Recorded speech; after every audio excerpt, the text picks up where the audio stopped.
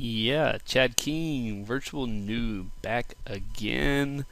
Yes, I am taking a break from the utterly dreadful lab I've been doing. Yeah, anyways, as you guys may or may not know, I play with UCS almost on a daily basis, meaning that I get to log into UCSM and check all kinds of crazy stuff every day. And yes, it is exciting. Um, it's cool.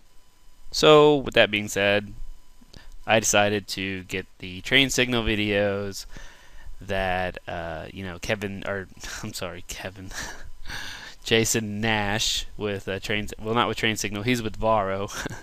I'm all over the place. Jason Nash did some videos for train signal over the UCS and getting the first level certification. So I'm working on that certification. So I got those videos. I've heard a lot of good feedback. I love the videos.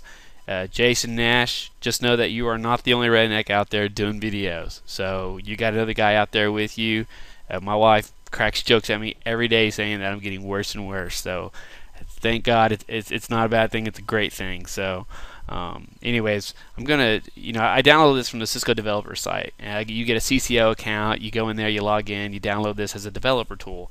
The reason why it's free is because that's the best way to promote development. Is you offer something free, so that way all these crazy people will go and download it, and they'll start inventing stuff, patenting it, automating things, whatever else. It just goes nuts. I love free stuff. This is a great tool. This really gets you what you need to get that first level cert.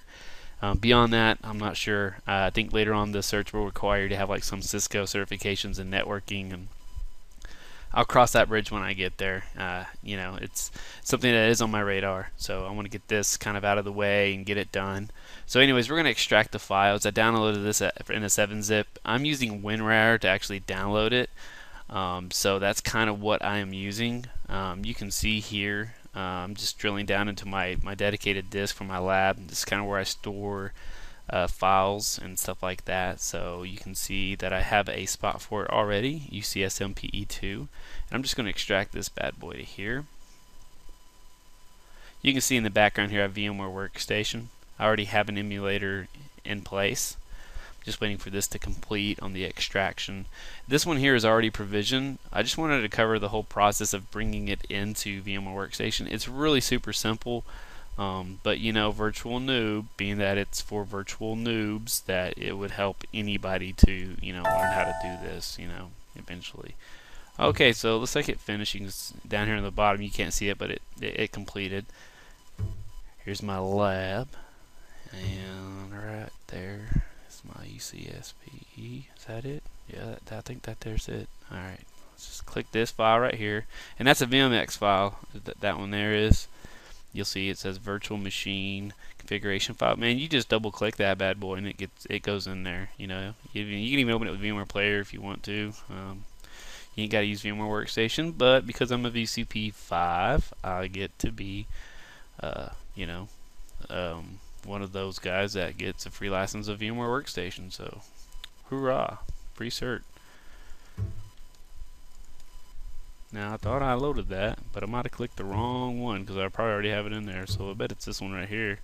Oh, it is this one. Watch.